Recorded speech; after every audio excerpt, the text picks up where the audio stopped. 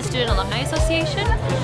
So we're a Spirit and Traditions organization, so we have a strong connection to the Alumni Association. So we get to network with them, get to know them, especially around homecoming. It's the best time of the year for us. We get to talk to the Golden Grads, who are the ones who have graduated 50 years ago. I would encourage anybody to participate in any type of organization that they can. There's so many that goes towards anybody's liking.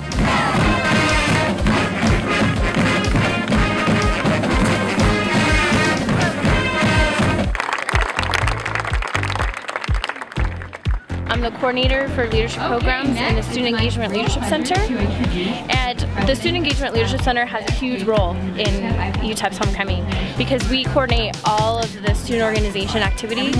So we have several student organizations that put a packet together. They work with different organizations, they collaborate, and what they do is they form a team and they pick a sub-theme for Minorland. So we had lots of different Disney movies that they could pick from. So it makes it a lot of fun, and the students get really into it. I would say that it's really important for the community to get involved because they're mostly UTEP alumni. And so, you know, a lot of the businesses, the car dealerships, they're alumni, and they help us with the homecoming cars to have the homecoming king and queen or the Golden Grads, and that's exciting. And also sponsorships and also, you know, it's a college town, and what better way to show your minor spirit than coming out with your family too. And homecoming is not just about current students, it's not about the faculty and staff, it's about Minor Nation.